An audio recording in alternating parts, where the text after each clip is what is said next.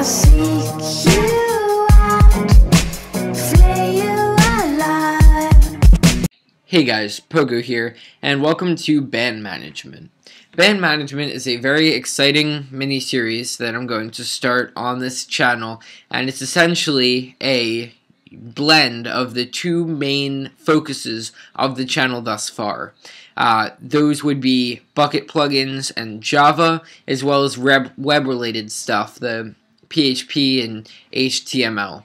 So we're going to create a system that allows you to ban people from Bukkit servers, and it will be stored in a database, so it's global. If you have multiple servers, then you will be able to do this, and it will apply across all of your servers.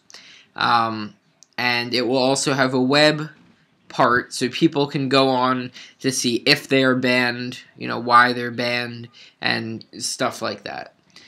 So here is a little flow table of how this is going to work. We have 4 different parts: a Bukkit plugin, a database, a website, and a web API. So the first thing that we'll look at is the database. We're going to have a database. We're going to use MySQL, and that's going to store the data that's associated with these bans. We need to have a database instead of a flat file for 2 reasons. First of all, this is global, so it needs to apply on multiple servers and not just one.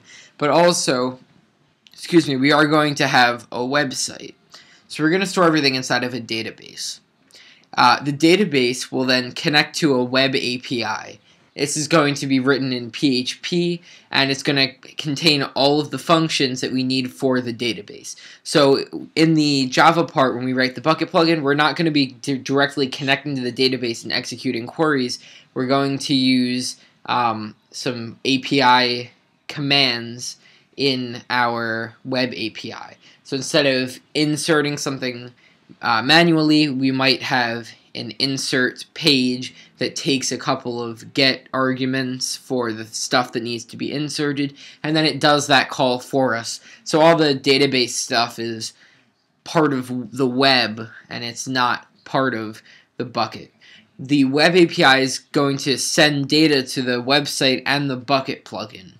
So if you go to the website that hosts this, it will use some calls from the web API to get information. So we have our database that is sending data to the web API. The web API is going to send it to the website and also to the Bukkit plugin. If you want to check in Bukkit if someone's banned, you can do that. And then if you decide that you want to ban someone, it's going to send that data back to the web API, which is then going to send it to the database. So that's sort of how it's going to work. It's these 4 parts, and they're all going to work together, and essentially everything's going to go back to that web API.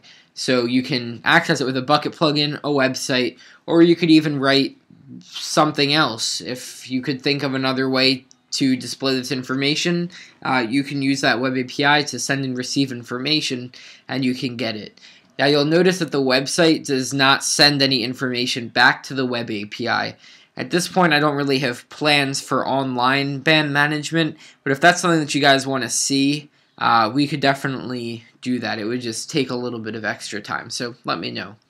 That is where we're going with this series. We're going to be covering, again, Bukkit, PHP, HTML, CSS, Bootstrap, and MySQL. So those are all the different things that will show up in this one series. Thanks, guys, for watching, and be on the lookout for episode 1, where we will get to work. Bye for now.